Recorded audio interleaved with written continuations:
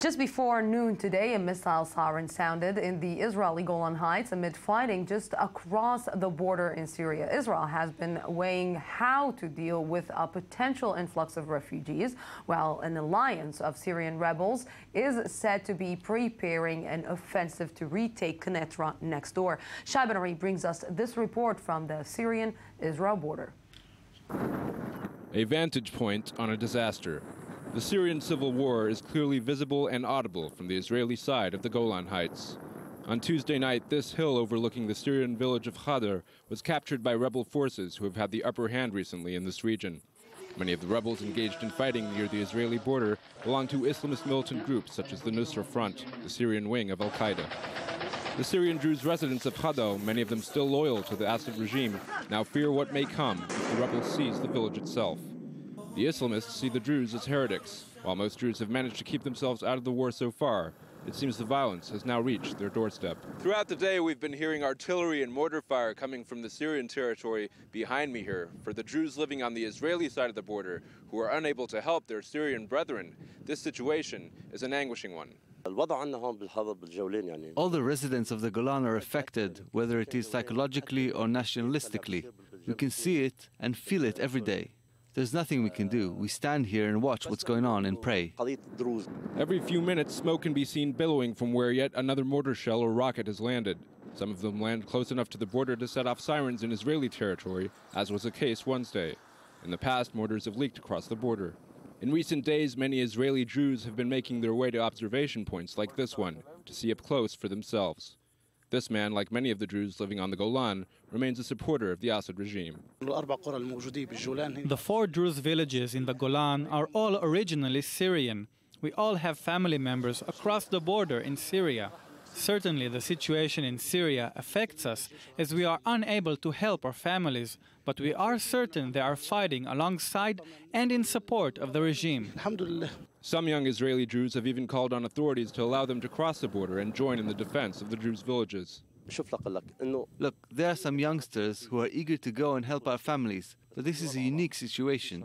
We have an impassable border here. Yes, there are those who would like to go out, but that just won't happen, and it wouldn't help anyways.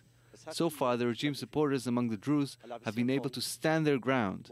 Entering Syria from here is easier said than done. Besides praying and sending humanitarian help, it is difficult to help them. As is the case elsewhere, for now, onlookers here have no choice but to watch and wait. Watch and wait. With me right now is military correspondent Shai Ben Ari. Good evening. Thank you very much for coming. Good evening, Lisa. It was a long day for you, It was. so we will do it quick. For weeks we've been sitting here hearing from the Golan Heights some testimonies that Israel basically is using the help of Jabhat al-Nusra to maybe prevent Hezbollah from getting into the border.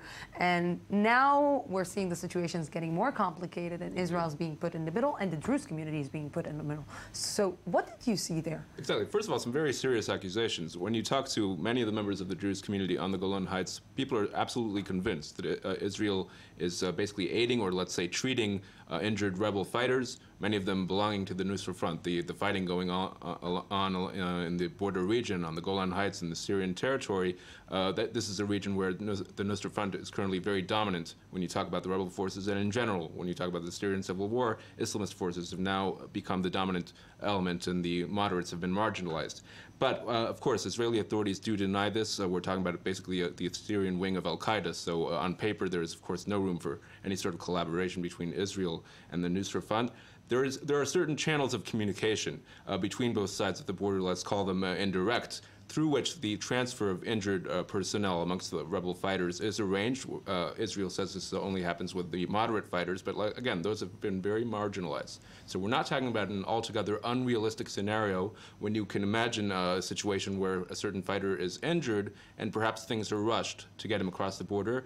But certainly the official version is an official denial from the Israeli Because if side. we want to think about the current situation, what we're seeing right now in the Golan Heights and what we're seeing right now in the northern border, is that basically the northern border is relatively quiet.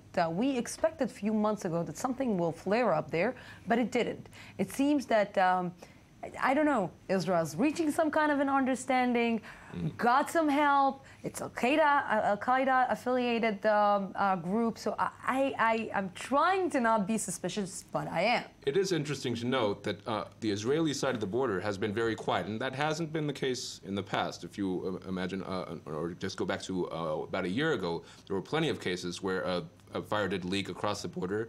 There was an alarm today in the Golan Heights and it ended up that nothing actually landed on the Israeli side. It was a false alarm, but things do get very close. But certainly the Israeli side is very quiet, and it is a certain scenario where Israel is now basically enjoying some stability on its side with a lot of chaos in the region throughout. Yeah, Israel also denied that it has some kind of an indirect talks with Hamas, right?